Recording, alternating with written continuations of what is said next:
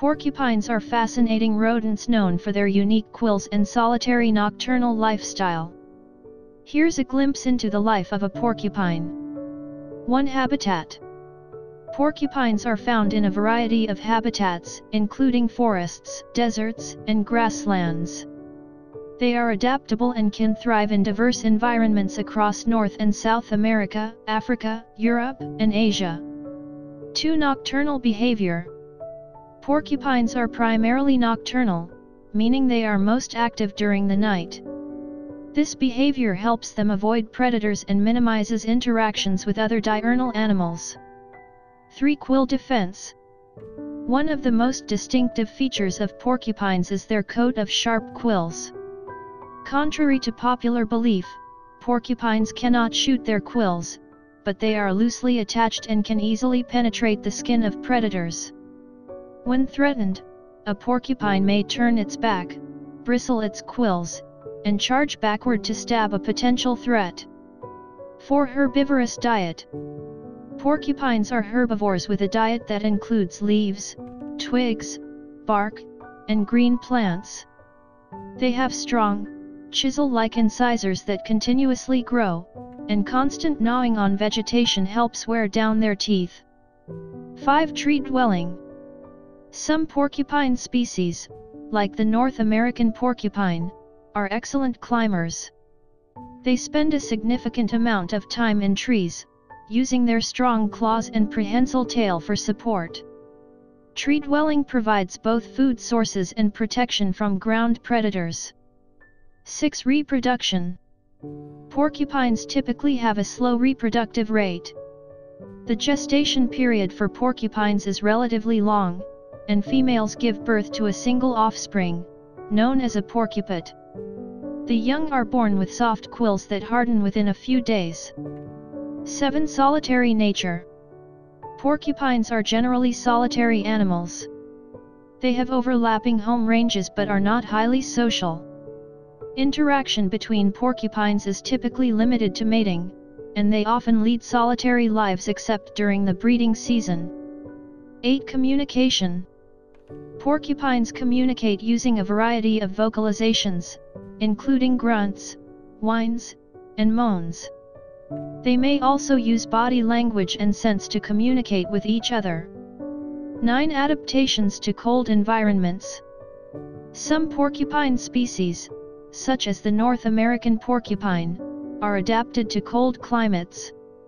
Their fur is dense and covers their quills, providing insulation during winter. Porcupines are also known to seek refuge in tree hollows or dens during extreme weather conditions. 10. Predators. While porcupines have a formidable defense with their quills, they still face predation. Some predators, such as fishers, bobcats, cougars, and great horned owls, have learned to attack porcupines in ways that avoid their quills. 11. Salt-seeking behavior. Porcupines are known for their attraction to salt. They may gnaw on items like tool handles, car tires, and buildings to obtain salt residues. This behavior has been attributed to their need for essential minerals not readily available in their plant-based diet. 12. Porcupines and humans. Porcupines can sometimes come into conflict with humans, particularly in areas where they feed on crops, ornamental plants, or structures. However, efforts are often made to find humane solutions to mitigate conflicts. 13. Lifespan. The lifespan of porcupines varies by species. In the wild, they typically live around 5 to 7 years, but some individuals may live longer in captivity. Understanding the life of a porcupine involves recognizing their adaptations for survival, their unique defense mechanisms, and their role in the ecosystems they inhabit. Despite their spiky appearance, porcupines play important roles in their respective environments. 14. Deterrent behavior. In addition to their quills, porcupines use deterrent behavior to discourage potential predators. When threatened, they may stomp their feet, growl, or charge toward the threat, attempting to intimidate or warn predators. 15. Territorial behavior. While porcupines are generally solitary, they can exhibit territorial behavior, especially during the breeding season. Males may establish and defend territories to attract females. 16 Dental health challenges. The continuous growth of porcupine incisors can lead to dental health challenges if not worn down through regular gnawing. In captivity, provision of appropriate materials for gnawing helps maintain their dental health. 17 Seasonal changes in diet. Porcupines may exhibit seasonal variations in their diet. During certain times of the year, they may shift their preference for certain types of vegetation, depending on availability and nutritional needs. 18 Porcupines as seed dispersers. Porcupines play a role in seed dispersal. As they feed on various plant parts, including bark and fruits, they inadvertently disperse seeds in different locations, contributing to the diversity and regeneration of plant species. 19 Porcupine species. There are multiple species of porcupines found around the world. For example, the North American porcupine, Erythizon dorsatum, is well known in North America, while the African porcupine, Hystrix africae australis, inhabits parts of Africa. 20 Adaptations for ground foraging. Some porcupine species, like the African crested porcupine, are adapted for ground foraging. They have strong limbs and claws for digging up roots and tubers, and their quills are modified to be shorter and less likely to embed in predators. 21 Seasonal changes in behavior. Porcupines may exhibit changes in behavior during different seasons. For example, in winter, they may spend more time in their dens or sheltered locations to conserve energy and stay warm. 22 Porcupine dens and shelters. Porcupines create dens in rock crevices, hollow trees, or burrows. These shelters provide protection from predators and the elements. Dens may be used for resting, giving birth, and seeking refuge. 23 Vocalizations and communication. Porcupines communicate with each other using various vocalizations. These sounds may serve to establish territory, signal mating readiness, or convey distress. Scent marking is also used for communication. 24 Porcupines in water.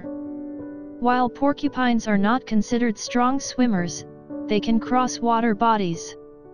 Some species are known to wade through shallow water or use logs or rocks to navigate streams. 25 Porcupine anatomy. Porcupines have a stocky build, small eyes, and a blunt head. Their quills are modified hairs with barbed tips, and they cover most of the porcupine's body. The tail is prehensile and can be used for balance while climbing. 26 Porcupine prey for predators. Despite their defenses, porcupines are preyed upon by various predators. Some predators have developed strategies for avoiding quills, such as flipping the porcupine onto its back to expose the softer belly. 27 Cultural significance.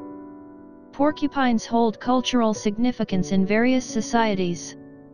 They are featured in folklore, myths, and traditional stories, often symbolizing traits such as protection, resilience, or resourcefulness. 28 Porcupines in art and literature. Porcupines have been depicted in art and literature across cultures. Their unique appearance and behaviors make them intriguing subjects in storytelling, fables, and artistic representations. Understanding the life of porcupines involves appreciating their adaptations, behaviors, and ecological roles. As with many wildlife species, porcupines contribute to the complexity and biodiversity of the ecosystems they inhabit. 29 Lifespan. The lifespan of porcupines in the wild can vary depending on factors such as species, habitat, and predation risks. On average, they may live around 5 to 7 years in the wild, but some individuals can live longer in captivity. 30 Porcupine courtship. Porcupines engage in courtship behaviors during the breeding season. Males may approach females with a series of vocalizations, scents, and physical displays to establish a connection before mating occurs. 31 Porcupine tracks and sign. Tracking porcupines involves observing their distinctive tracks. Their prints show a distinctive waddle due to their slow and lumbering gait. Evidence of gnawed trees, bark, and the presence of quills can also be signs of porcupine activity. 32 Geographic distribution. Different species of porcupines have distinct geographic ranges. For example, the North American porcupine is found in parts of North America, while the Brazilian porcupine inhabits parts of South America. 33 Porcupines and agricultural damage. In some regions, porcupines can cause damage to crops and orchards by gnawing on trees and plants. Efforts are made to find effective and humane methods for managing conflicts between porcupines and agriculture. 34 Porcupine vocal repertoire. Porcupines communicate using a range of vocalizations, including grunts, whines, and moans. The variety in their vocal repertoire helps convey different messages in various situations.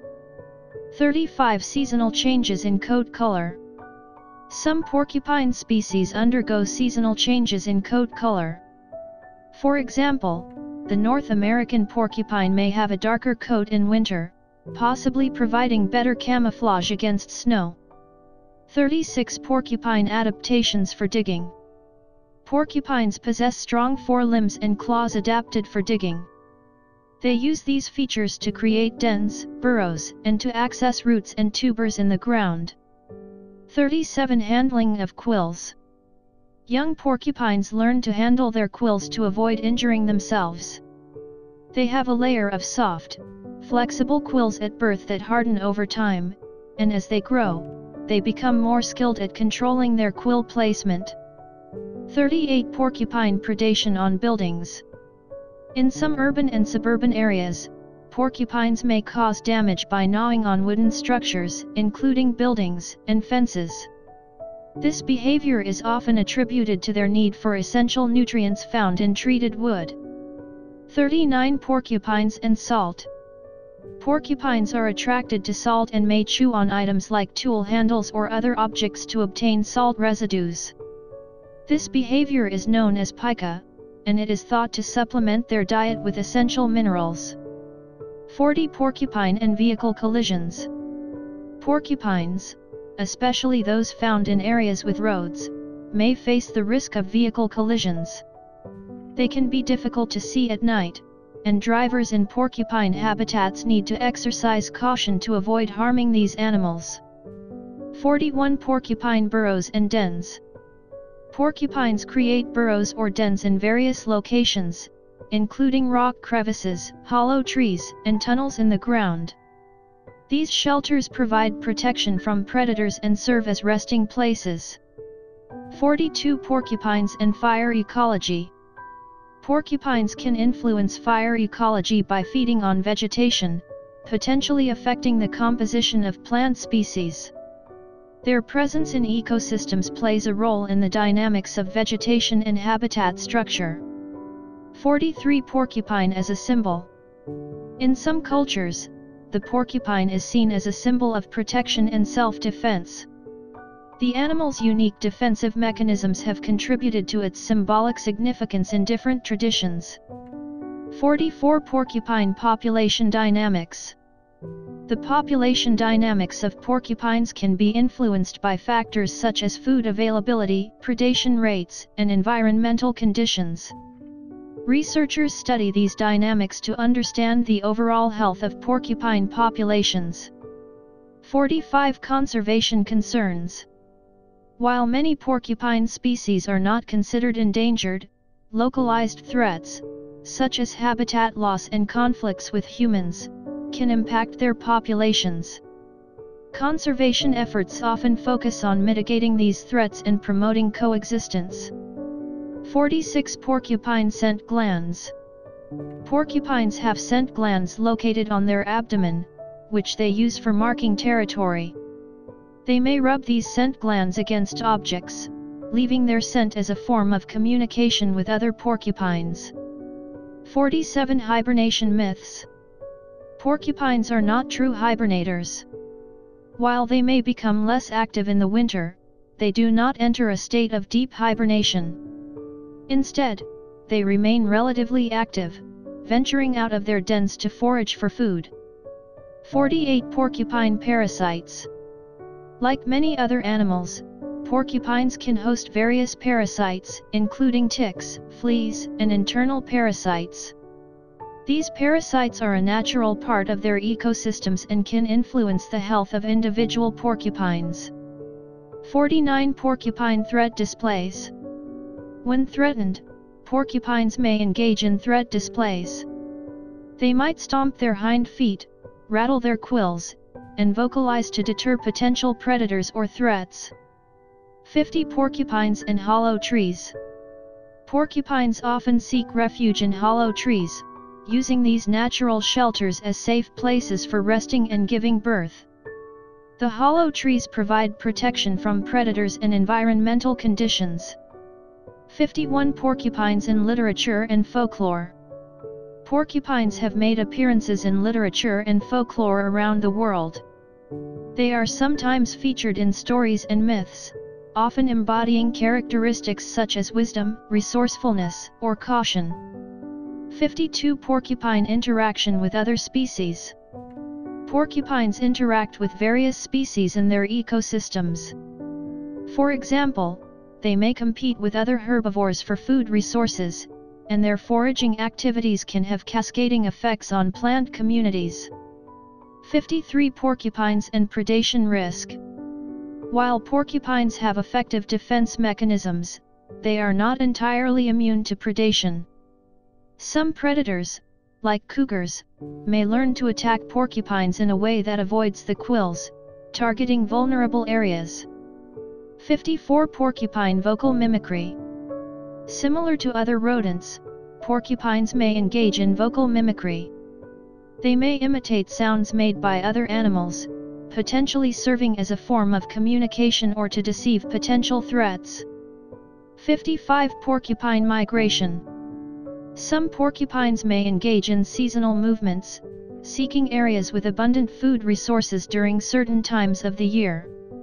This behavior is not as pronounced as in some other species, but it contributes to their adaptability. 56 Porcupine regeneration ability. Porcupines have a remarkable ability to regenerate quills. If a porcupine loses quills, new ones will grow to replace them. This continuous growth and replacement process ensures that they maintain their defensive armor. 57 Porcupine handling in veterinary care. In cases where porcupines require veterinary care, handling can be challenging due to their quills. Veterinarians and wildlife rehabilitators take precautions to avoid injury while providing necessary medical attention.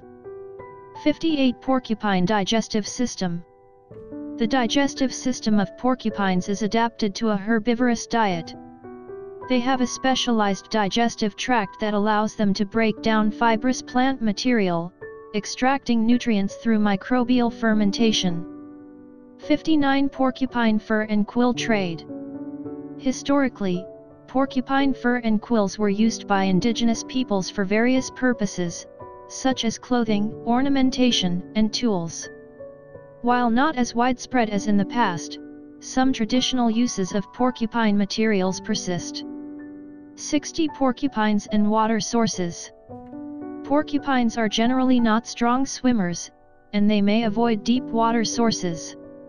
However, they can cross shallow streams or swim if necessary, using their buoyant quills to stay afloat. 61 Porcupine conservation education. Conservation organizations and wildlife educators often use porcupines as subjects for educational programs. These initiatives aim to raise awareness about the ecological importance of porcupines and the need for their conservation. 62 Porcupines and plant diseases. Porcupines can inadvertently contribute to the spread of plant diseases. Their feeding activities may expose trees to infections, affecting the health of forests in certain regions. 63 Porcupine adaptations for climbing. Tree-dwelling porcupines have adaptations for climbing, including sharp claws and a prehensile tail. These adaptations allow them to navigate tree branches and access a variety of vegetation. 64 Porcupine conservation status. The conservation status of porcupine species varies, with some populations